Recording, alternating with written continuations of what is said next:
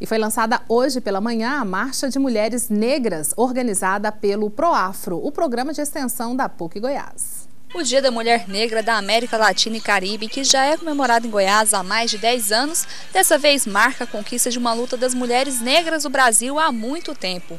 No dia 2 de junho, a presidente Dilma Rousseff sancionou a Lei Nacional de Teresa de Benguela. Enquanto a lei é Maria da Penha contra a violência, a Lei Teresa de Benguela ela é para marcar a luta contra o racismo e mais dignidade, especialmente para as mulheres negras. Infelizmente, o racismo ainda existe. As mulheres negras acabam sofrendo preconceitos, como na hora de conseguir um emprego. Hoje, para uma pessoa negra estar bem colocada num bom emprego, ela tem que mostrar que realmente sabe e está bem preparada. Ela tem que estar feito um curso superior, ter feito um mestrado, um doutorado, para ela ser aceita no mercado de trabalho bem compatível com os que o branco tem. O ato público de hoje também lançou a Marcha das Mulheres Negras contra Racismo, Violência e pelo Bem Viver em Goiás, que vai acontecer no dia 13 de maio do ano que vem.